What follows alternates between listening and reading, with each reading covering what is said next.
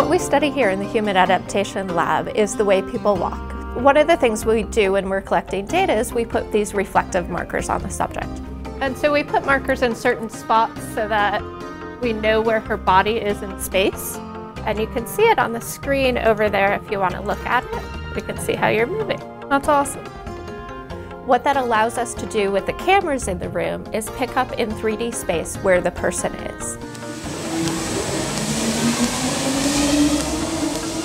This data is then used by the computer to figure out joint angles and joint moments.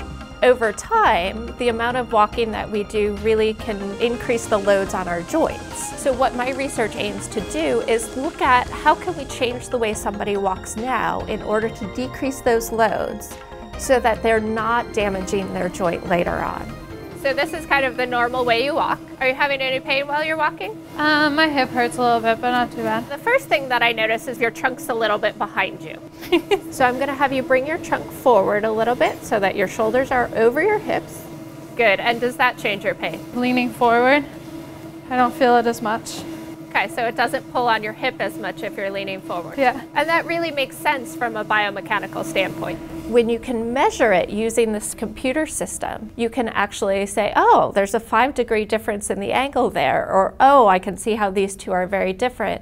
And if I give somebody cues, I can see how it changes. You're actually in much better alignment, so that actually reduces some of the stress on your hips.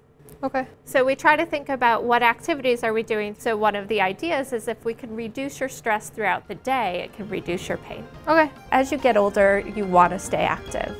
If you can't because of things that you were doing in your 20s, it's unfortunate. So my research really looks at trying to figure out what should we be changing in our younger years so that we can stay active for a much longer period of time.